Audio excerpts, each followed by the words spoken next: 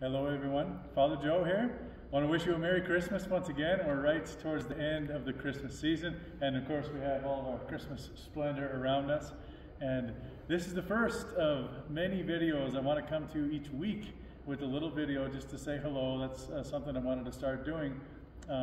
Just a way for us to kind of interact and talk about some different things, answer maybe some questions that you have.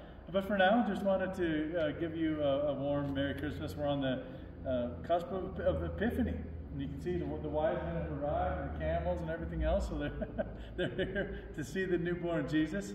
Also, some of you, may have been away, or maybe some snowbirds out there. Maybe you haven't seen our wonderful new icons. We have Mary, and we have Joseph. Of course, Mary with Jesus, and then Joseph.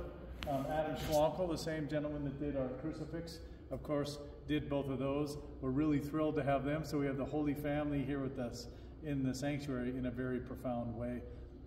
It's been a joy to journey with all of you through the Christmas season, and I hope it's been a most blessed season for you.